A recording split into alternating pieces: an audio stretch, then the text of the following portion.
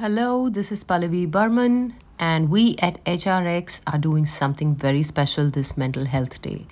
We're just collecting small nuggets of wisdom which can probably help you take your fitness levels, both physical and mental, to another level. These are basically just very small and basic tips which, if you implement on a daily basis in your lives, we are sure that it can definitely enrich in your lives in very special and subtle ways.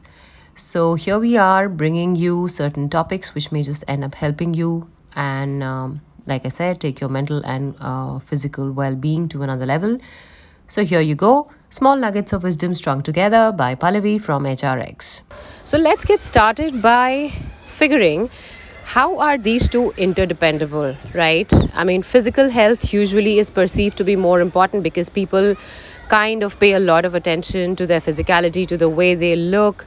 Some people actually truly understand what fitness levels mean and what is it that they need to do to acquire being truly fit.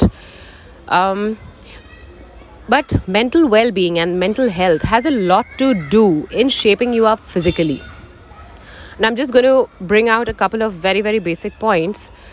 Let's say you have not rested your mind enough, which means you're not sleeping well over nights, over days. This phenomena continues, and you wake up with a certain sense of lethargy. You do end up dragging yourself out for physical work, strenuous work in the field. But actually, if you drill down deeper to assess your progress, you will realize that working out in a situation like this, where your mind is not at rest really, will not really have much effect on your physicality, which means the effects will not really show. Well, people attribute good sleep to a lot of other things also. People say muscular growth happens when you sleep, body recovery happens, but most important is your mind gets rested and your heart gets rested. Second important thing that I want to highlight in this note is the fact that people give too much emphasis to hours of sleep, but for true mental health, for good mental health, what's really imperative is deep sleep. So our sleep is actually divided into REM sleep and deep sleep zones.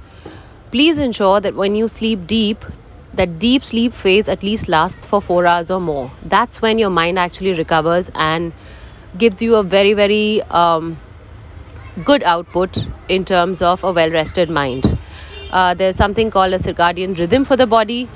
If you want to attain a good mental health level, along with physically being successful in attaining a certain body form, please don't mess with that rhythm. The rhythm says that you should probably start getting to sleep induce yourself around a 9:30 kind of a time frame.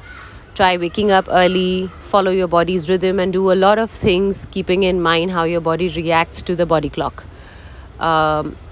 So do not kind of disturb that rhythm. Go with that rhythm. That helps in balancing physical and mental health. By now, all of us have read enough articles and have gathered enough evidence about the fact that when you indulge in physical activity, there are happy hormones which are secreted by your body called endorphins, which immediately uplift your mood, or rather up your state of mind. Take it to a positive level where you start feeling very good about yourself. I mean, essentially what you end up doing is you create moments of gratification for yourself because you have spent time for yourself doing something that you will benefit from. And of course, the results, if they show soon, then that's a huge confidence boost as well as a great gratification for your efforts paying off in a great way. Hence, that's how physical and mental health stay connected very closely.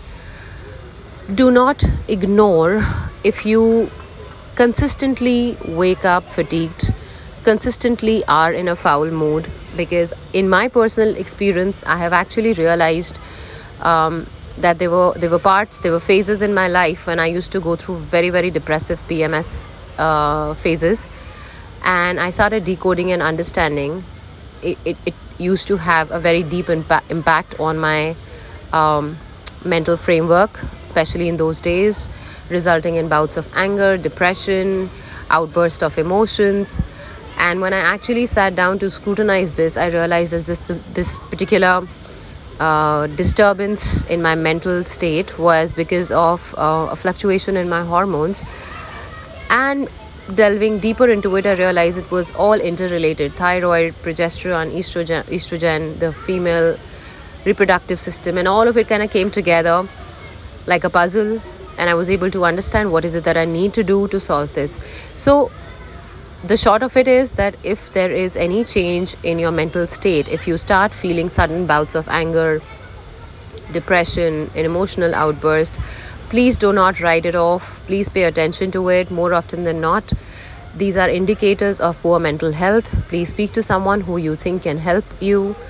Uh, Physical activity on an ongoing basis is great for keeping the balance in your mental framework. So do not ignore that too. Make it a regular habit to practice any kind of exercise routine or workout for at least 30 minutes a day, because that has a very good low benefit in the long run.